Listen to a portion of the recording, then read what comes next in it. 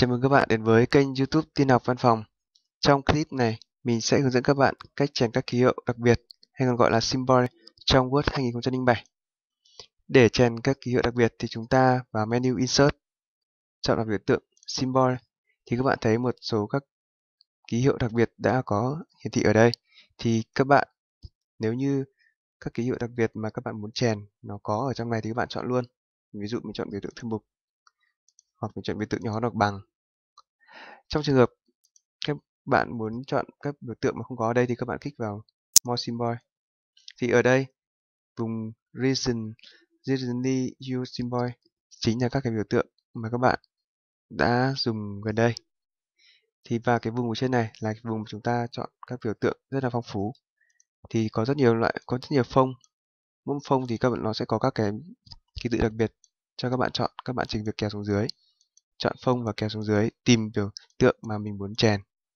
Ví dụ như là mình ở đây mình có biểu tượng phần trăm, nhưng biểu tượng phần trăm chúng ta đã có bàn phím cho nên mình sẽ không chọn.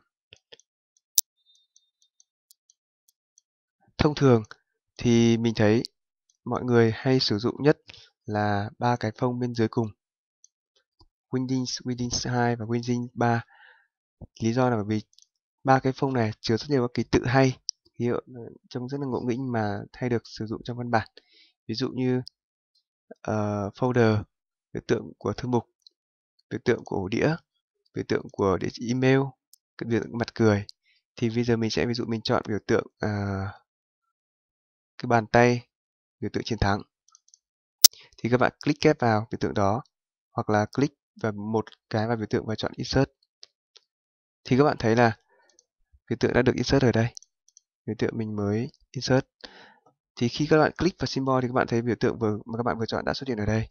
Nghĩa là vùng này thì như mình nói ban đầu là vùng mà hiển thị các cái biểu tượng mà các bạn vừa sử dụng. Như vậy các bạn đã biết cách chèn các ký hiệu đặc biệt trong Word rồi. Đối với Excel thì cũng tương tự, các bạn chỉ nhớ là với Excel thì giống hệt như Word trong với lại các biểu tượng này, các bạn cứ tìm đến menu Insert, tìm đến biểu tượng symbol và chọn biểu tượng nào các bạn muốn chèn vào trong văn bản của mình. Chúc các bạn thành công.